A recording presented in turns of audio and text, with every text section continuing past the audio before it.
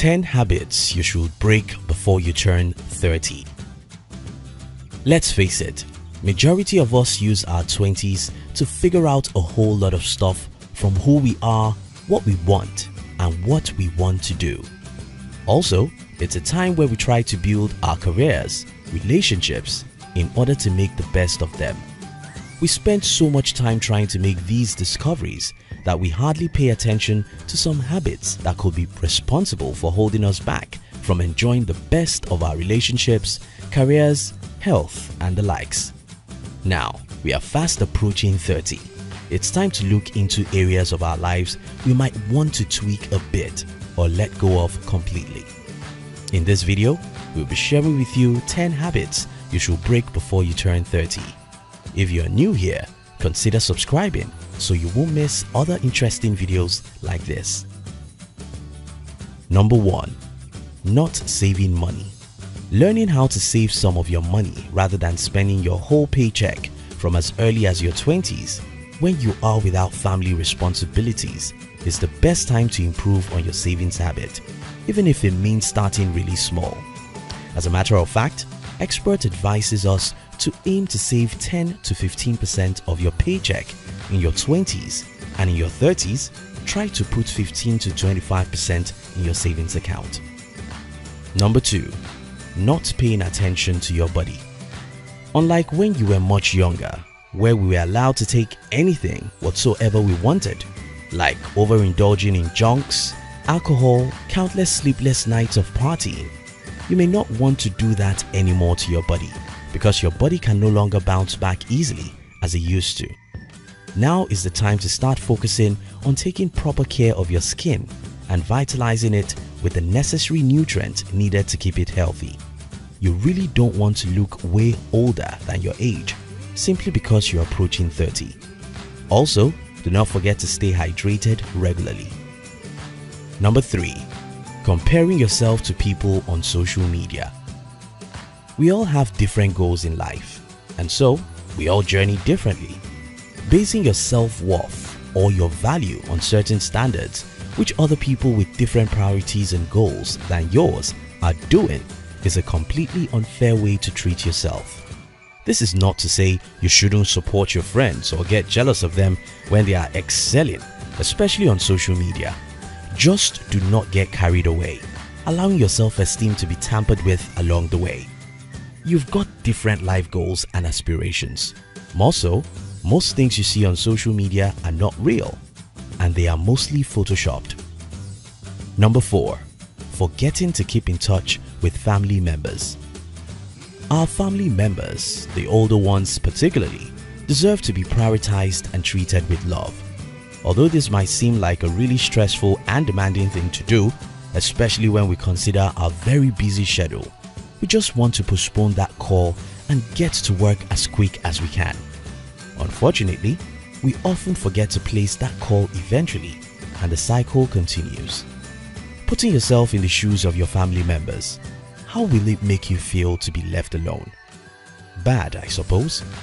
Besides, apart from what they stand to gain, the feeling of love and care, chances are you have so much to learn from them because they are older and wiser. You will also feel better after the conversation. Number 5. Never exercising. You see, relying on certain herbs and teas to raise your metabolism or to keep you fit is a wrong approach to maintaining a healthy lifestyle. Exercising makes us strong, healthy, and it also helps you to live longer. Moreover, a good number of us are working sedentary jobs these days, and to add to that, our bodies get weaker as we age. Hence the need to counteract the effect of those, recover and stay fit by regularly exercising. Now that you are moving closer to your 30s, don't think you can be healthy forever if you don't take care of your body. Number 6. Constantly showing up late for meetings. Be it a casual meeting or a corporate one, with friends or with professionals, constantly showing up late is never a good representation of oneself. Granted, there are real and good enough reasons for your lack of punctuality, but it's high time you figured what those reasons are and work on not being late. The sooner you get it sorted out, the less stressful your life will become. Number 7. Constantly dwelling on your past. By now, you should realize that mistakes are a part of life, and we all make mistakes at different points in our life. However, your mistakes are there to teach you important life lessons and to help you grow, not to make you feel bad about yourself and drown in self-pity, blame, or any of such. Understand that the only way to change your past is to fix or change your attitude towards it. So, rather than wallowing in depressing thoughts about your past mistakes, if it helps, take comfort in the fact that those lessons learned from the mistakes helped shape your life into what it is, and that you are now better than to make a similar mistake or mistakes in the near future. Number 8. Feeling guilty for not being where you want to. Even though it is great to envision where you want to be at a certain point in your life, setting specific plans with timelines might not be the best. Life is pretty much unpredictable, which means anything can happen at any point in time. So, rather than spending your time beating yourself up and feeling guilty that you are not where you thought you should be by this age, think about the goals you set for your life. Perhaps you may need to do a quick review and then move forward.